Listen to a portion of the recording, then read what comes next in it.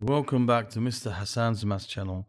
I'm now answering question number 6 from the Pure Mathematics P1 June 2023 International A-Level Edexcel exam. This question here is a few different things together. First of all, simple expansion of this expression, this squared bracket, and we can do this the long way, we can do this the short way.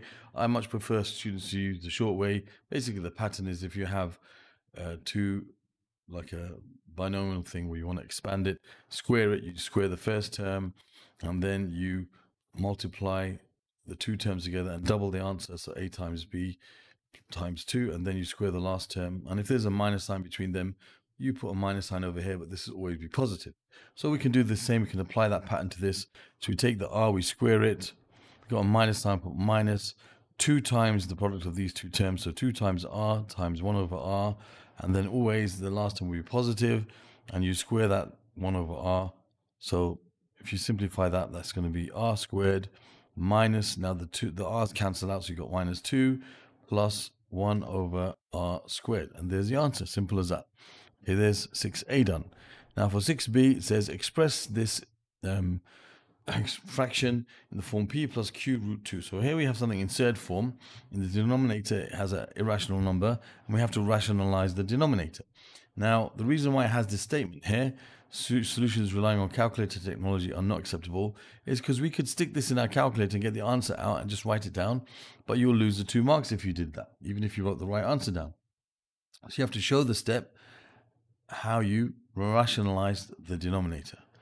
And for something where you have this, combination of a normal number and a surd number in surd form, what you do is you multiply that by its conjugate, which is the same numbers with the opposite sign between them, and that will basically get rid of the surd in that denominator.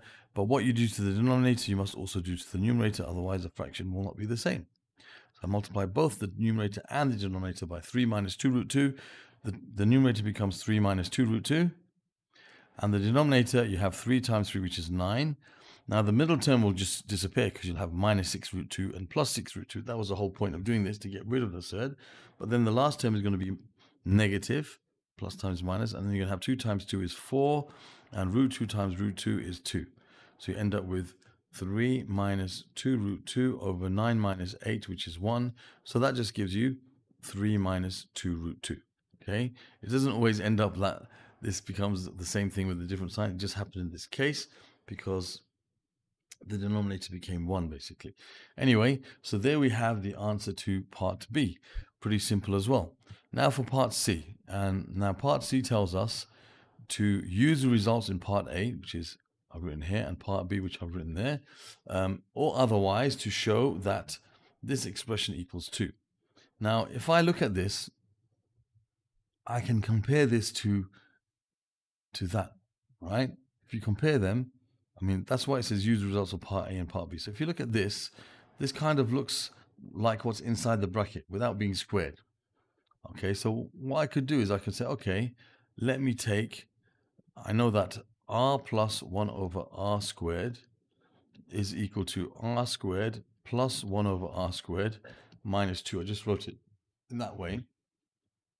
So if I think of r as the square root of 3 plus 2 root 2, then I can say that if I use the same kind of pattern, I can say that this would be 3 plus 2 root 2, okay,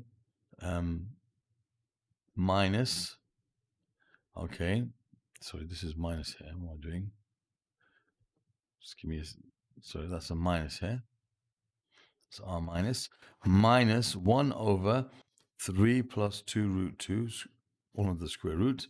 When I square that, what I should get is basically the same thing here but squared, which would be 3 plus 2 root 2. That's the same thing as this but squared, okay, plus 1 over the square of this, okay, which is going to be 3 plus 2 root 2, and then I'll have a minus 2 at the end. Okay, so that's equal to this, and that's going to be equal to, if I use the result from part B, okay, this part here, I know that this is the same as 3 minus root 2, 2 root 2, sorry. So I've got 3 plus 2 root 2, and this is plus 3 minus 2 root 2, At the end, I've got 2. So you notice, as I said here, that this and this are the same, so I can replace it with 3 minus root 2. Okay, and now I can continue. This is 3 plus 3, which is 6. These cancel out. 6 minus 2, which is 4. So I can say, therefore, that all of this is equal to 4. So the square root of 3 plus 2 root 2 minus 1 over the square root of 3 plus 2 root 2, root 2, all squared is equal to 4. So therefore, we have to prove that this is equal to 2, which is the square root of what I've got here. So we can just say that, therefore, 3, the square root of 3 plus 2 root 2 minus 1 over the square root of 3 plus 2 root 2 is going to be equal to 2. Okay, taking the square root of both sides, and that's proved what we had to prove. Okay, so there's the answer to that question, part 6, part C.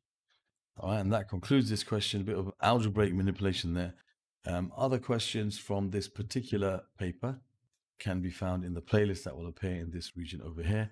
Other questions from, I guess this is from simplification of Surds algebraic manipulation. So I guess in Surds and indices, I guess I'll put it under that topic.